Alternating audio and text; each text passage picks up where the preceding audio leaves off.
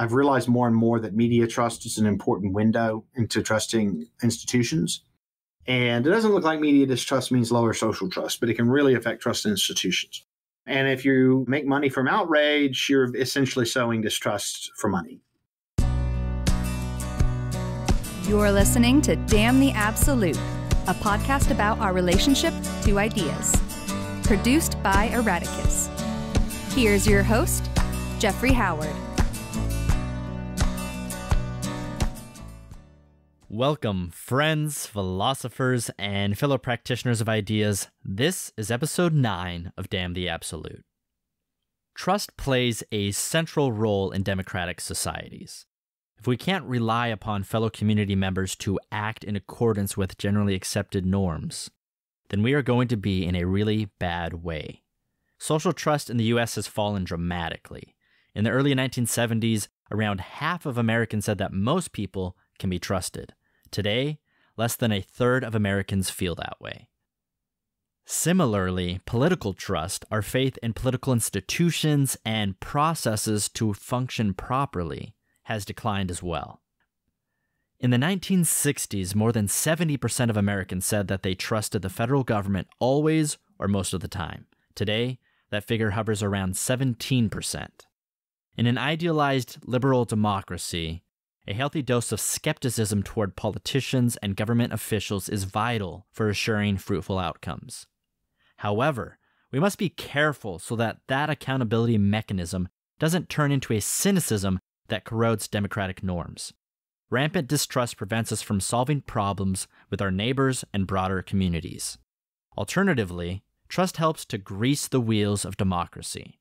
This enables us to better overcome inherited differences and to arrive at more pluralistic perspectives on the problems we face.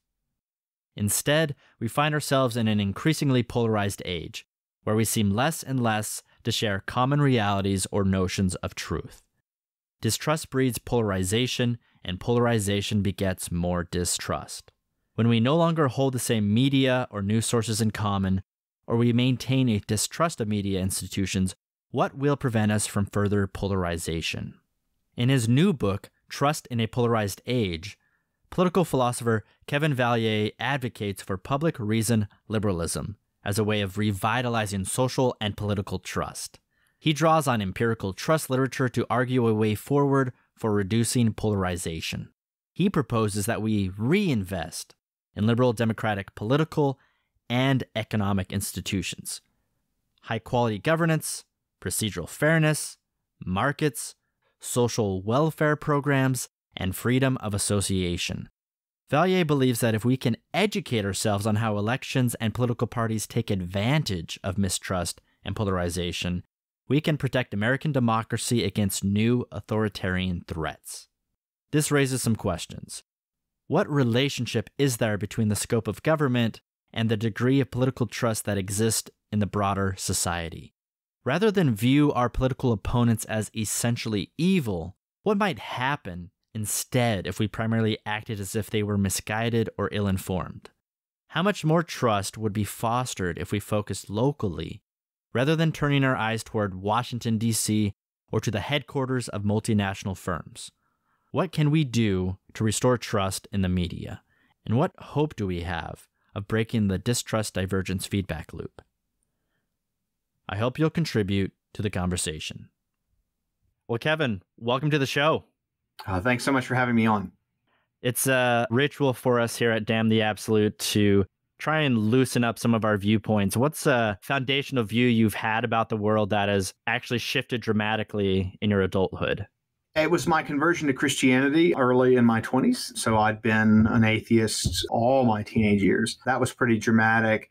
And then I've shifted denominations recently from Lutheran to Eastern Orthodox, and that was a pretty big change as well, neither of which I expected until maybe a year, 2 years before they occurred. I've shifted philosophically a number of different times. A very complicated relationship with libertarian political thought, a mostly positive one, but it's sort of varied. And I've become gradually less doctrinaire with time, although actually there's been a slight uptick in my doctrinarianness over the last 3 or 4 years. So I have complicated relationships with my religious and political views. I have adopted new ones. So, yeah, I was a liberal Democrat who worked on the Gore campaign in the fall of 2000, but then I went libertarian. And so I've changed views on lots and lots of things. Also, I've turned against meat eating in the factory farm lately. And that's been another big change. It's changed my eating habits. I'm curious. I don't want to dig too much down this road, but I'm be interested in knowing what were one of the bigger reasons of your shift denominationally. Yeah. Oh, well, that's an interesting story. It would take some time because there were a lot of arguments. But I think one of the things that really attracted me was their lively sense that becoming more moral is available to us because of the very weak influence of Augustine and Orthodoxy and their devotion. So the leaders of the bishops are basically all supposed to be monastics. And so it's one reason the Orthodox Church can be so hard-headed. Monastics are especially devoted, right? So they can be a little doctrinaire. But it means that spiritual discipline is a feature of Orthodoxy that never disappeared. And there are people, through the work of people like Richard Foster and Dallas Willard and Protestant community, that are recovering the spiritual disciplines. But they don't have an engagement with Eastern Orthodoxy, but the Eastern Orthodox Church is just trying to set things up so there's progress in the spiritual life, not that you do of your own. So that was one thing I think I found really attractive. Another thing is just the worship is incredible. And it's not just a matter of aesthetics, but their whole theology of worship is profound. It even extends into their theory of the mind and the soul about what worship even is.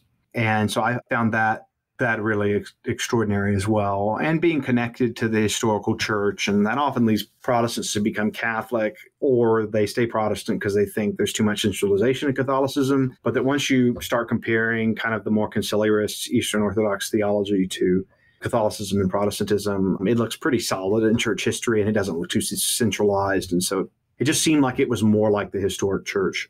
I hope we can come back to some of the religious institutions you're talking about, because today we'll be discussing trust and its decline in the United States and why that is the case. And so in your recent book, you are talking about the decline of trust in the United States, and you use the framework of public reason liberalism to analyze that. What exactly is public reason liberalism?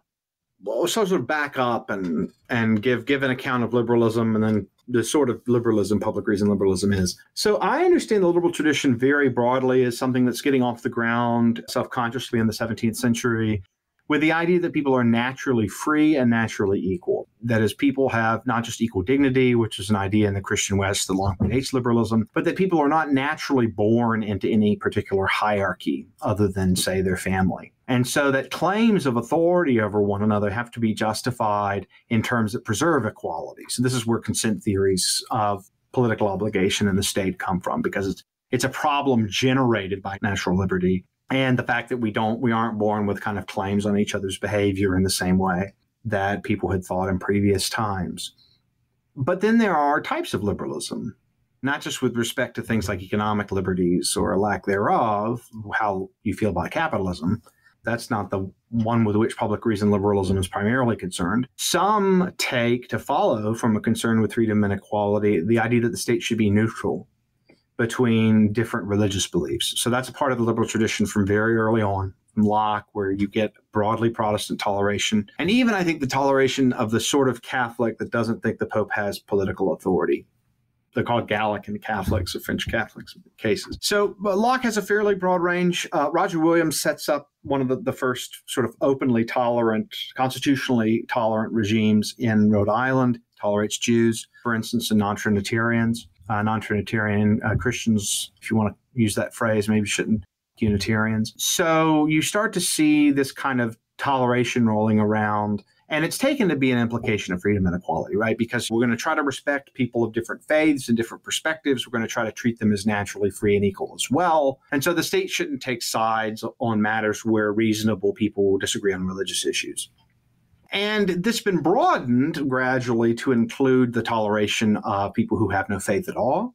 And then there becomes a question about whether you should tolerate people just based on secular conscience, right? And so we start to see that particularly with secular pacifist exemptions to the draft, where the toleration of religion starts to be extended to non-religion. And I think ultimately it will lead to broader toleration of moral disagreement, although we're very bad at that in the United States at present. But I think the same logic applies. Okay, well, so suppose we get to the point where we're taking liberal religious toleration, and now we're extending it to diverse perspectives in general.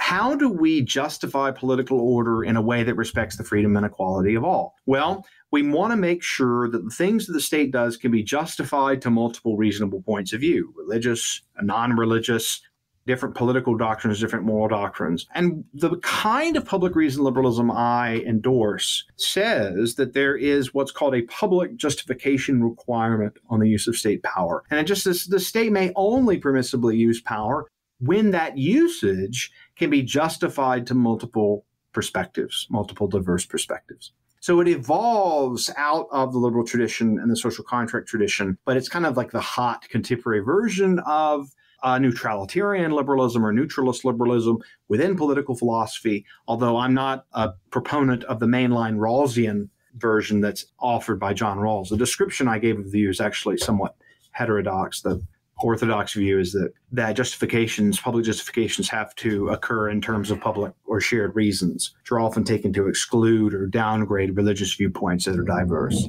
But I've spent a lot of time, working up a kind of post-secular public reason liberalism that treats religious and secular reasons equally. And then, in my view, there end up being a lot more extensive religious exemptions and religious liberties of various kinds.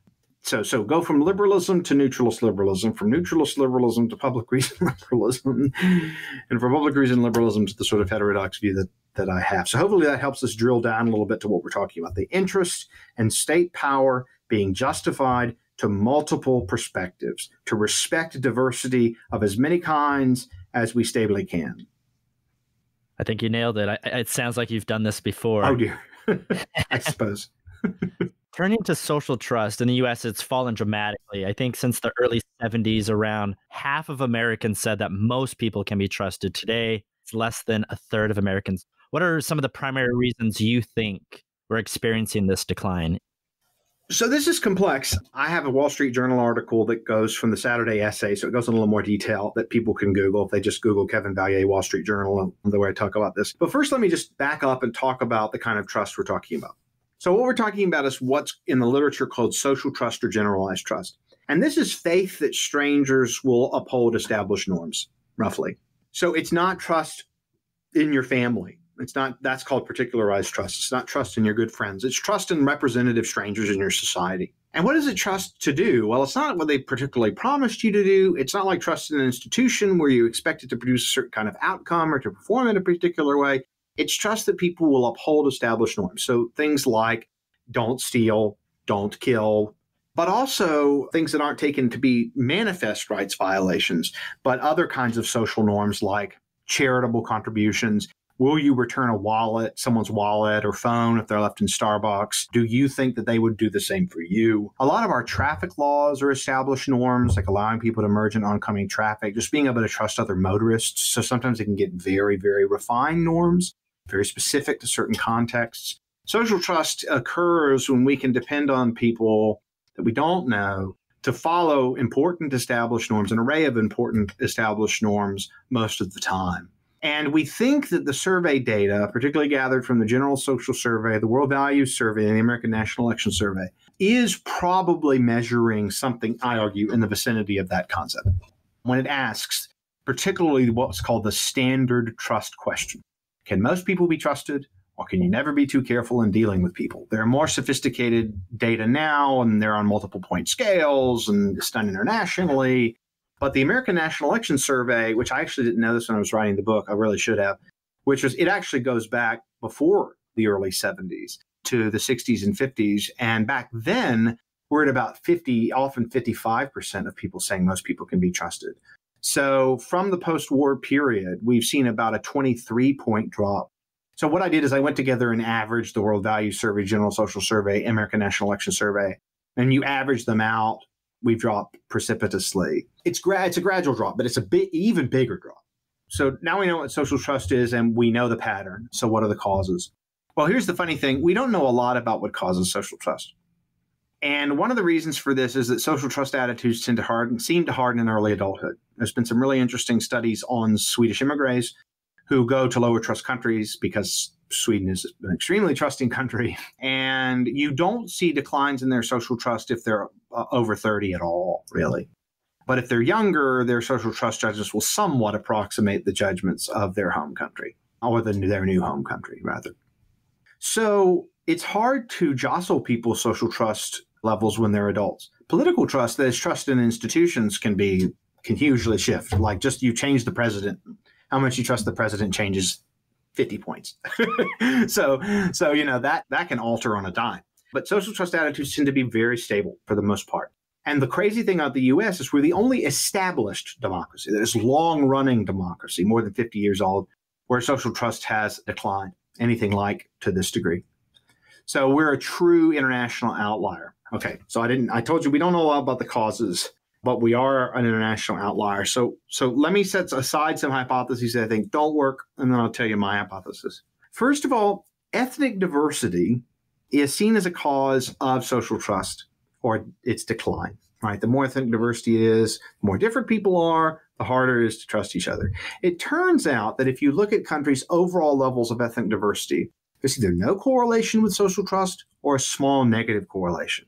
And that's because there are many different contexts in which racial or ethnic diversity broadly will matter for trust, and many where it does not matter. So for instance, if we added Puerto Rico as a state, the ethnic diversity of the country would increase.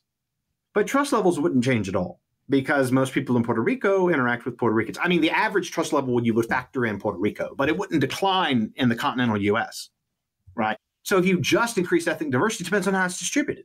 If you're in an interracial marriage, too, there's probably not much of an effect on your trust in most people. It's not a negative effect.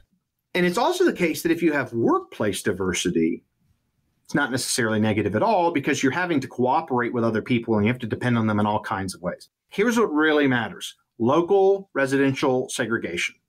So if you're in a place where there is, say, the Italian bloc and the Irish bloc and the Jewish bloc and the African-American bloc, that can cause a lot of problems. The communities often have very different norms, and they oftentimes interact and can become very suspicious of each other and cause lots of conflicts. For instance, low trust between Jewish and Black communities in New York City, particularly in Brooklyn, are like kind of legendary for low trust. But also Protestant Catholic differences in Northern Ireland are fairly local and have caused all kinds of violence, really. So there's lots of contexts where residential segregation just blows up. And that's the particular powder keg that is trust decreasing. But we haven't actually become that. Our ethnic diversity level has not really changed very much enough to explain the decline because, well, we've gotten a lot more ethnically diverse as a country, but the level of ethnic segregation has somewhat declined. So that's the most common thing people appeal to. I'm going to set that aside.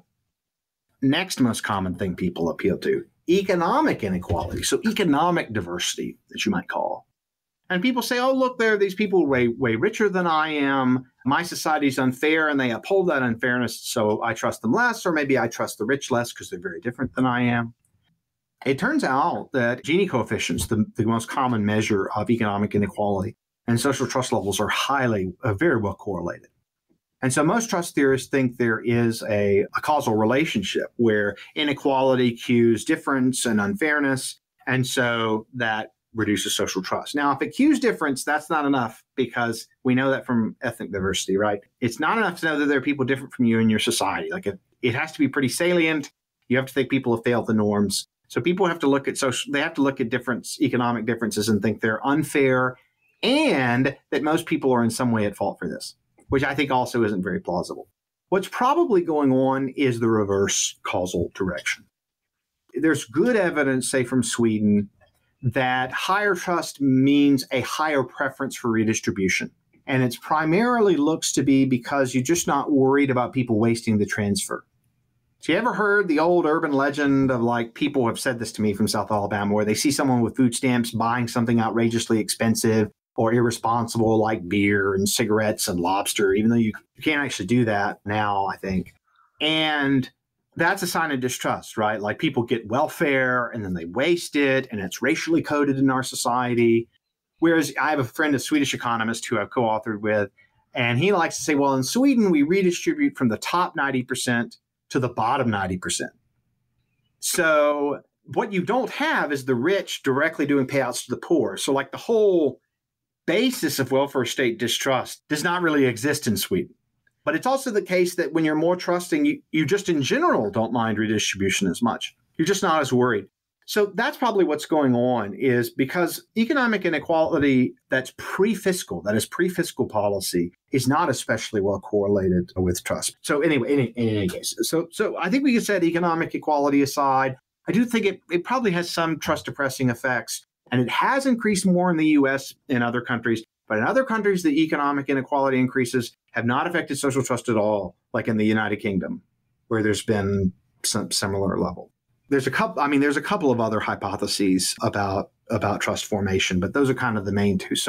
And there's a bunch of different other things I could talk about. The main hypothesis that I have, the way the U.S. is just such a big outlier among established democracies, is the radical increase in political polarization. And even though the average person does not exhibit that much polarization along with respect to issues, that is disagreement, there's been a great increase in affective or emotional polarization, where you hate or strongly dislike people of the other side.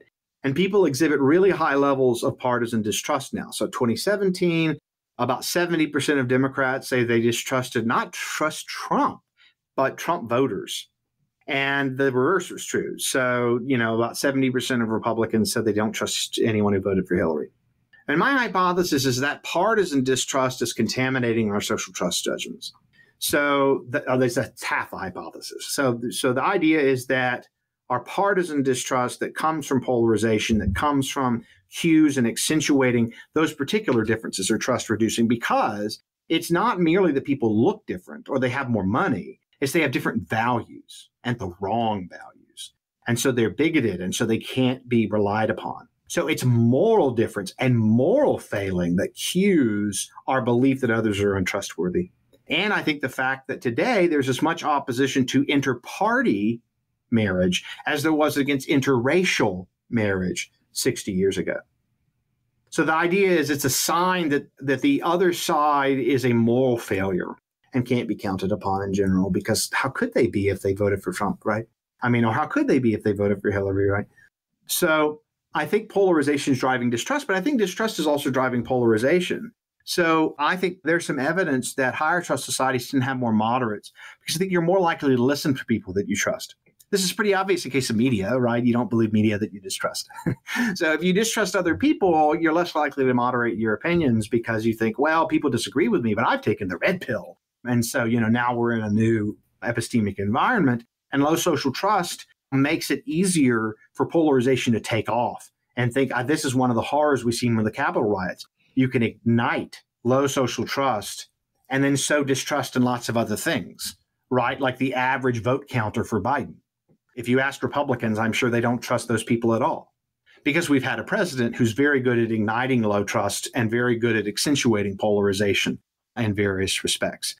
I try not to talk too much about Trump just because there's division, but I have been, I think, extremely frustrated and shocked by the Capitol riots. But I do think the background of high polarization and low trust, a president could not have convinced the vast majority of his party that there was voter fraud just by saying it over and over again 50 years ago. Because then the other side would say, no, it's not. And then people would think, okay, well, who knows, or maybe not. Or the other party would say, yeah, we agree with the other party. This isn't happening. So it's the Republican Party that goes over to Nixon and says, hey, it's over. Whereas we haven't really seen any Republicans resisting Trump until just now, right? With 10 Republicans breaking in Congress to vote, and McConnell very likely to vote to remove Trump, or bar him from future office, rather. So low trust creates the possibility of political polarization. Political polarization accentuates lower trust. This is very probably true. It's clear in the data from political distrust. People's trust in the president varies wildly. People's trust in Congress is very low, and it's been very low for a while, presumably because they have the other guys in them. So, Kevin, you mentioned that this lower political trust leads to more extreme right-wing politics? Why does it lead to more extreme right-wing politics rather than more extreme left-wing politics? Oh, it's both. I'm sorry if I was unclear. It's just the extreme right-wing politics is more salient over the last couple of weeks, in part because I think a lot of people did have the sense that from the summer, it was really the hard left that was violent. I mean, Trump just couldn't believe, he said, our people aren't violent, right? Because the sense, anyway, is that you've got these kind of left-wing protest groups and people defending looting and all this kind of stuff over the summer. I mean, the summer's pretty crazy, right? I mean, there's some really important moves, but there was also some important problems.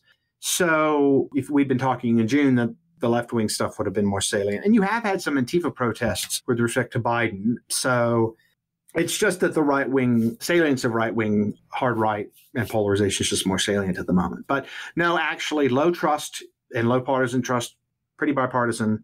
And political trust distrust is bipartisan when there's someone else in office, right? Like Democrats don't trust the government when Trump's in charge, like Republicans don't trust the government when Dems are in charge. One very weird effect of Trump, though, is that I think he got Republicans less trusting in government while he was president, because he would attack different parts of the government, like the CDC or the deep state or whatever. So I actually think he probably reduced political trust on both sides. And there's a little bit of evidence of this from the World Values Survey.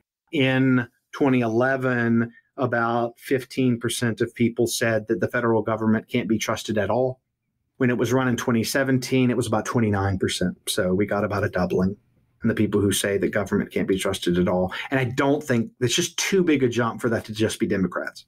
It could be. It could be that like all Democrats went from don't trust it much to don't trust it all. But I think some Republicans got pushed really down too, because Trump's saying stuff like the deep state, or whatever. So we'll see. I mean, we'll see what happens to trust in government when they do the next wave of the World Values Survey or what have you. But I want to be very clear. These problems are bipartisan. They are often caused when they perceive a threat from the other side, and a threat that means the other side is not reasonable and cannot be dealt with through rational means, and so must be opposed with violence.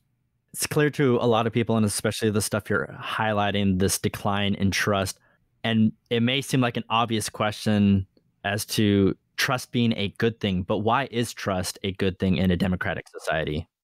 So trust isn't really good for you if people aren't trustworthy, because it makes you a sucker, right? What you want is trust when there's trustworthiness, but you still want trust to be high in many contexts, not all. So you don't necessarily want high trust in politicians, because that means you may monitor them less, which can be bad for democracy. But you do want a lot of trust in democracy. And that's to keep it going and to keep it from degrading. The belief that in voter fraud, I think, may create lasting damage in people's trust in democracy. Or people will say, I don't trust the government because it doesn't allow for real votes or something like that. And, you know, tens of thousands of little old church ladies are in on it.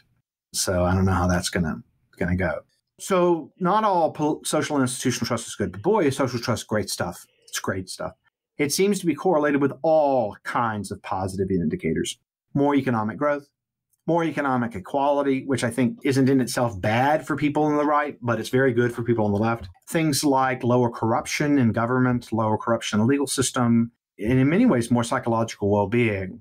You can go outside and you know, most people are friendly and, you know, no one's going to rob you. And you can sort of see psychological well-being increasing in high trust societies. So lots and lots and lots and lots of benefits to high social trust. In fact, from what I could tell, there's not really a downside, which is weird. But there would be if social trust were like not well synced with trustworthiness. But I think people kind of update pretty quickly. The weird thing is how stable a measure it is if people update. It suggests that the trust and trustworthiness are in this kind of like tight causal loop that means in most societies it doesn't really change. So social trust, great stuff, great stuff. Political trust, more complicated. We want trust at the most generic levels, right? We want there to be trust in the democratic process, but do we want everyone to trust Trump a whole lot? Well, no.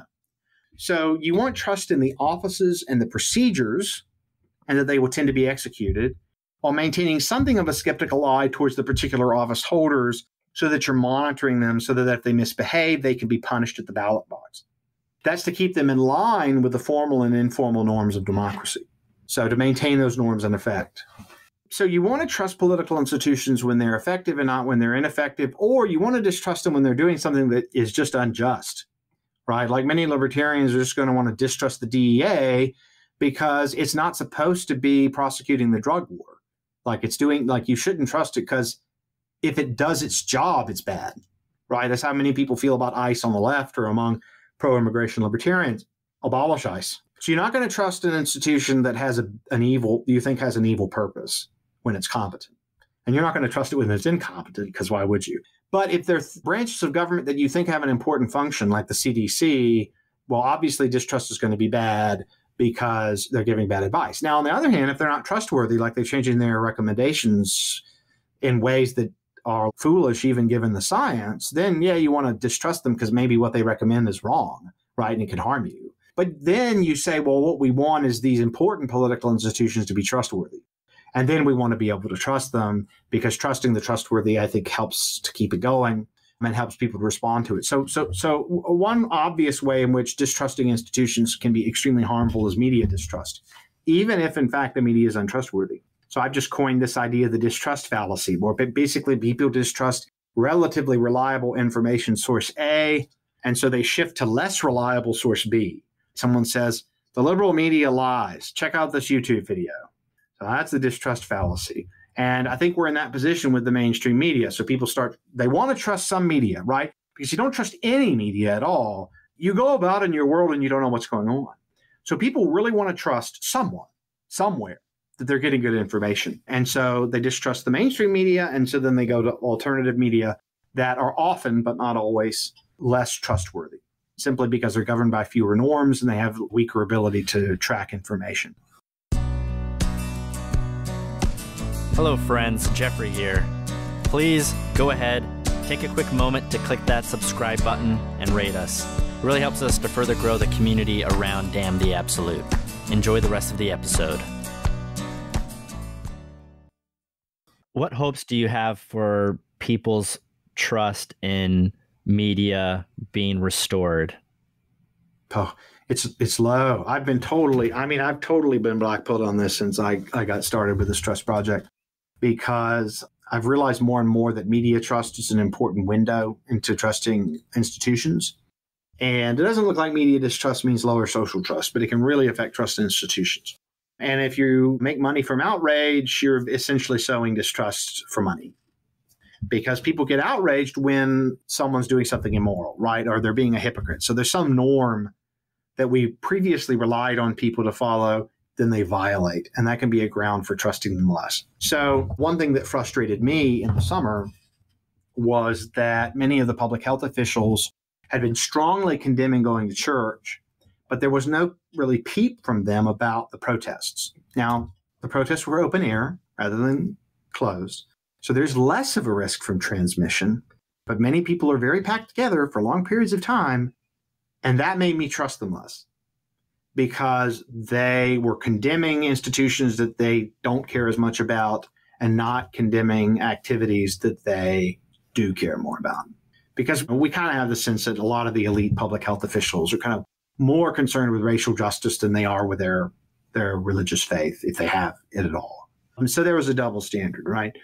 And also just the incredible way that the health infrastructure system has failed. But we'll see if having someone different at the helm changes that, although I tend to doubt that the president has that much power or effect on the way institutions function. What prescriptions do you have that you think might help restore trust in media and therefore restore more political trust? I was talking about how bad distrust in media is, but I didn't answer your question about how to get it back. And the answer that saddens me is I don't know a way to bring it back without violating the First Amendment, because lying is protected by the First Amendment. So you can't punish lies. And the difficulty with punishing lies is that people disagree when people are lying. One thing that really freaks me out is that people are calling on Biden to form a domestic terrorism apparatus. And when we formed a foreign terrorism apparatus, it was intensely and immediately abused. We don't have any particular reason to think that terrorism investigating institutions should be trusted, even though we think they have a proper purpose. They're almost immediately misused, right? On the one hand, I want these rioters to go to jail. On the other hand, I don't want a permanent what did Milton Friedman say? There's nothing more permanent than a temporary government program, right? These things stick around. They change the rationale for themselves. They push for more and more and more money and howl if their funding is cut. So I don't want Homeland Security to start investigating political terrorism. Do you know what I mean? I'm worried. I don't trust them to do it right because they've done ridiculous, stupid stuff that doesn't matter, like harassing people at airports, far beyond what would be warranted. People having to take off shoes, not having, you've been there, you know what I'm talking about. So how do we restore trust in media? I don't know, because all the solutions I've heard of seem bad. I am worried about both the social media companies having free rein to censor, but also them not having free rein to censor. So I don't really know about what would help with social media reform. I don't know. And I mean, First Amendment law is a lot more complicated there than it is, say, with cable news. One thing some people are trying to do, which is failing obviously and hilariously, is to try to get, say, Fox News removed from cable rosters, which is dumb because they actually have really good reporting a lot of the time. It's the pundits that, if you're worried about misinformation, but then there's misinformation from the other side. So it's like, if you're going to push them off, why not push the others off? And that's just going to be a gigantic mess. So again, I don't know. I don't know how to increase trust in media except to emphasize journalistic ethics and hope that they'll behave better. But all their incentives are to manufacture outrage. The nice thing, I expect there to be fewer outrages over the next 4 years because Trump was able to use outrage in order to keep the left in the media on their heels. I understand why he did it, right? Like he wanted to nullify their ability to cause problems. So he just made them angry all the time.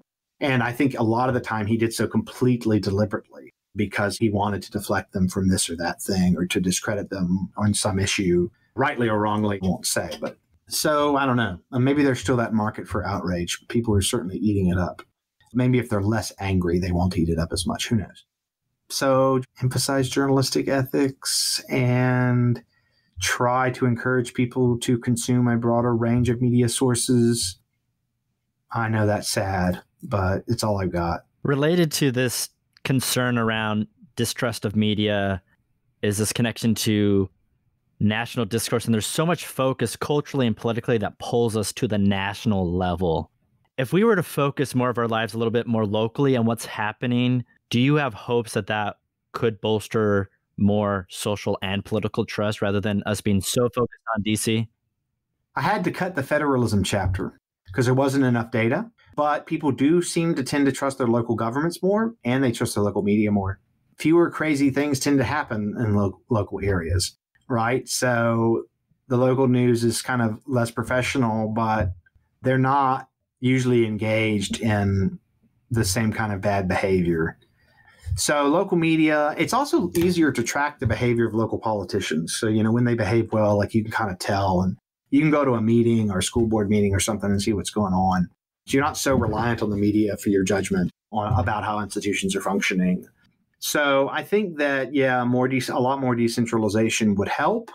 There are some worries in the United States that maybe we would have more oppression of racial minorities if we were to do this. But my response to this is relatively straightforward. If we think in general the federal government is essential for preserving racial equality, then leave racial policy federal and then decentralize other stuff. So let's take as much advantage of federalism as we can. And if we think there are racial issues, then the feds intervene. There's no reason we can't do a partial decentralization. Plenty of countries have more of it. Canada has more. Switzerland has way more. The main reason we don't do federalism is because of how hideously it was abused in the past in order to maintain slavery and segregation.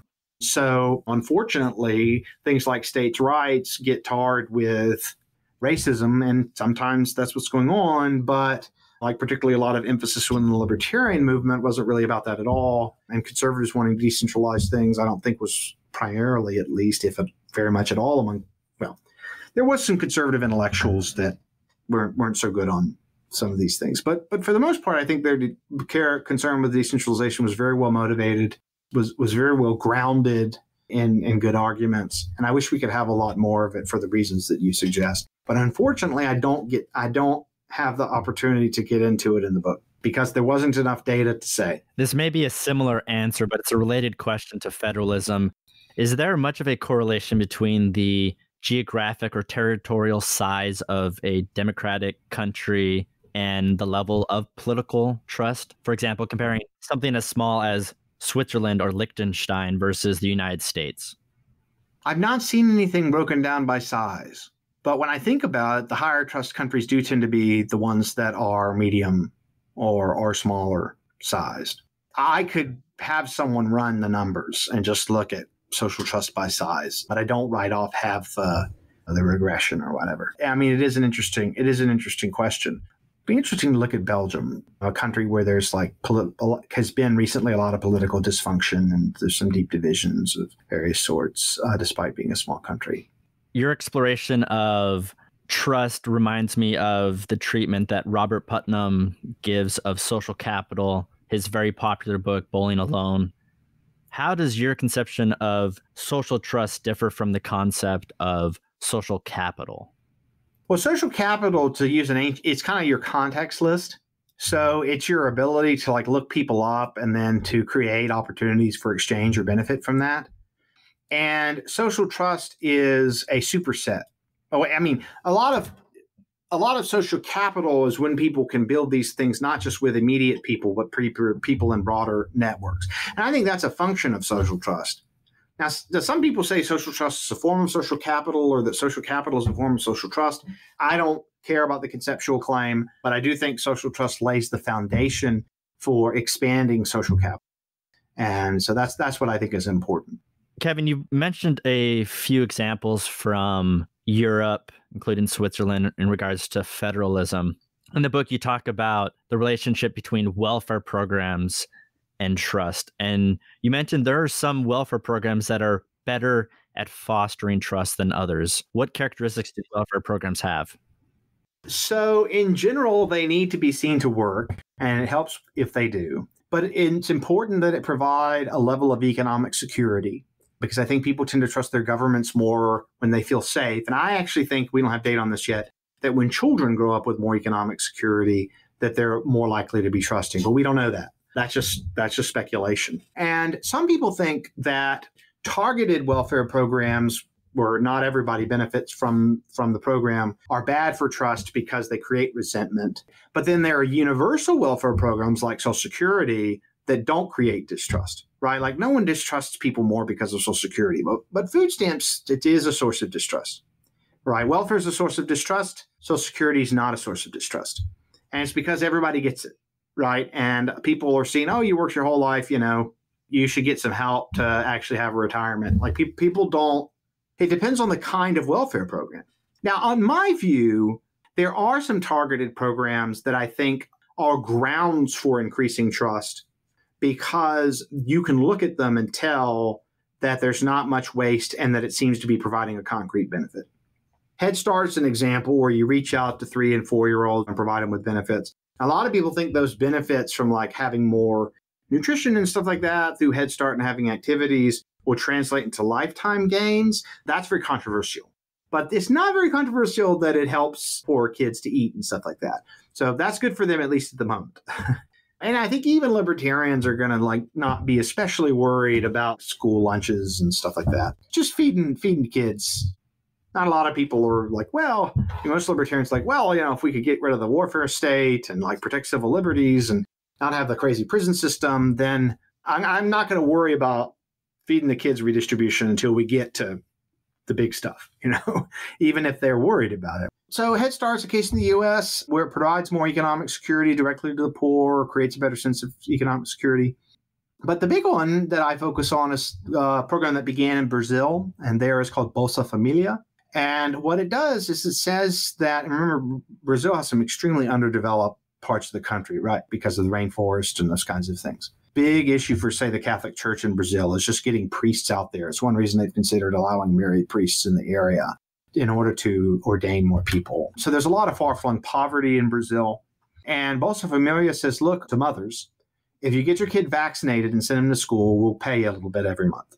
And I say it to moms because the dads sometimes just aren't there, but the moms usually are. And that program seems to have, in a very clear way, reduced poverty, so much so that 40 different countries have adopted similar programs.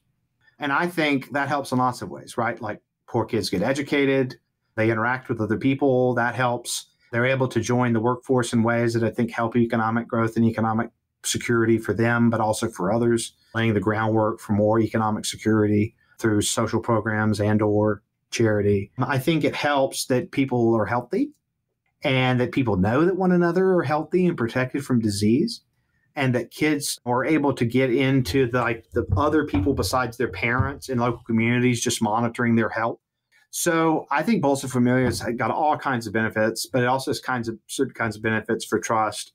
And there is evidence that more economic security does boost trust in government. Social trust more dicey. We don't know, but I suspect it does too. If you grow up and you aren't worried all the time about if you're going to get to eat and really basic stuff like that, because then I think it creates like theft conditions. People get very desperate. It creates social conditions for extreme poverty, creates conditions for distrust in impoverished communities and people who pass through those communities. Social Security is already a program obviously in place in the United States. What's a program you would offer up that would foster a lot more trust in the United States in regards to welfare? Here, I don't know. I mean, our welfare state is quite large. Things that would reduce apparent corruption in the welfare state and how benefits are distributed might help, like streamlining things or having a negative income tax or something like that. Something that would streamline things, make them more efficient, make them more universal, make them more trusted in terms of just their ability to move quickly and uncorruptly. But I do think there is one thing. We don't have evidence on this, but this is a bet, okay? This is seen as a left-wing thing, but it isn't really necessarily. Where every child born gets a small set of bonds or investments or assets that grow over the course of their lives. The UK had this for a couple of years. Cory Booker's proposed this as baby bonds. So kids grow up and they know they've got a nest egg for when they're adults. And that's provided by society. And if people don't resent that too much because you're giving babies something, who's going to be mad about that? Like we spend money on so much worse things than giving babies some stuff. Kids would grow up and have the sense that, okay, when I'm an adult, like this is a lot of the distrust I think that millennials have. Millennials are very low social trust, but we haven't seen how much they distrust different generations. And my guess is they don't trust boomers much at all, which is why we get all these memes, right? Because the sense is that the boomers ate the seed corn. The World War II generation laid the foundation for them. They lived it up, and now everything's expensive. Education's more expensive. Healthcare's more expensive. Housing's more expensive, and they can't get a break. And then their parents blame them for being lazy or whatever. So you want generations to grow up to trust the parents. And that means that the parents' generation needs to move socially in ways that make sure that their kids are doing better. And I think the boomers just kind of thought, well, we're good people. And we had a revolution and we care about the poor and all this stuff. And then they just allowed all these policies to go through that they didn't really see were raising costs. So one thing we can do to help to restore trust is to try to reduce some of those costs so people don't feel like they're screwed over by their societies. One thing I think would help is housing reform to make it cheaper to build housing so that housing prices go down, particularly in urban areas. So this is going to help trust in a couple of different ways. First, it will create more economic security because there'll be higher paying jobs for the working poor because they can actually afford to live in cities now. It's also the case that most of our increase in economic inequality is not due to income, but due to real estate. So people in San Francisco and New York City doing the not in my backyard stuff. And that's upward redistribution, right? So it's unjust on everybody's view. And if we could find ways of relaxing those restrictions so that poorer housing can be built and people can live in cities, that's also going to increase economic growth because, as Adam Smith pointed out, the division of labor gets most extended in cities and people can build a lot more productivity. So you can have lots of poor people living in San Francisco. It's very hard to live as a poor person in San Francisco. It's very hard to be poor in San Francisco because it's very hard to have a place to live. And this is a group of people that count themselves as very, very progressive, and they got a homelessness problem. Why? Housing's expensive. It's hard to even have a church property where you can have people have a homeless shelter, right? Because rent's expensive, housing's expensive. It doesn't have to be. So we could get more economic equality and more economic growth and more economic security if we had housing reform and a complete aggressive attack on NIMBYism, the not in my backyard kind of attitudes. This even happened in my hometown in South Alabama, Fairhope, Alabama, where One of the city councilmen ran on a platform of preventing more unsightly housing from being built in my upper crust suburb of Mobile, Alabama. And that was basically a way of saying to the upper middle class, we won't have this ugly apartment complexes in town, and they're just so unsightly. And who wants to deal with all that ugliness in our town? Our town is so beautiful. It's that kind of mentality. I live in Seattle, so I see a lot of those dynamics at play, and the cost is just unreal. The cost is high. You've given us a lot of the theoretical and systems level analysis. What are some prescriptions? What are some things that you would recommend individuals can do in their communities to foster more of the social and political trust? Well, one thing is just to be trustworthy, like just be a good neighbor, right? Be someone you can count on to help out and to keep promises and those kinds of, be a good driver, just really basic, really simple stuff. But another thing you can do is to be involved in associations that help you to interact with people that aren't really like you and to raise your children within those associations. So diverse churches, or churches with lots of different, at least like income levels and cultures in them, or churches that serve poor communities where you're involved in charity work, where things like that, if you're in a soup kitchen in a city somewhere and you're interacting with people who are different from you. So I think getting in contact with other human beings and to see who they are, because most of the time our opinions of people improve when we interact with them rather than fall. So be trustworthy, join a club, join a church, develop cross-cutting identities with people so you can connect with them that aren't about politics. Maybe do a little bit less politics, a little more church or a little more service work. I should take this advice myself of watching less cable news and being more involved. COVID makes it hard to do the charitable activities of your church. So you just you try to give more money, but it's difficult right now to be more involved in associations. But I think that does help, but really matters for your kids, because I think children learn to trust in part by watching how their parents interact with strangers. Someone new comes to the house, children hide behind their parents, or they hide behind a chair because they're often shy. It takes them a little while to warm up to family, that kind of thing. And because they're taking cues from their parents. And a lot there, I think you can affect social trust levels by how you behave with your children. So I think that matters too.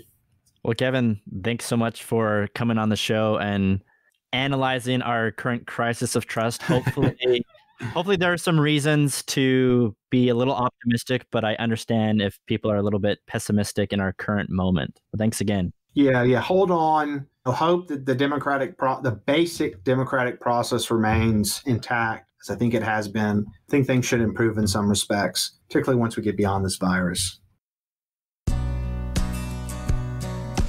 Thank you for listening to Damn the Absolute. I hope you found our conversation worthwhile.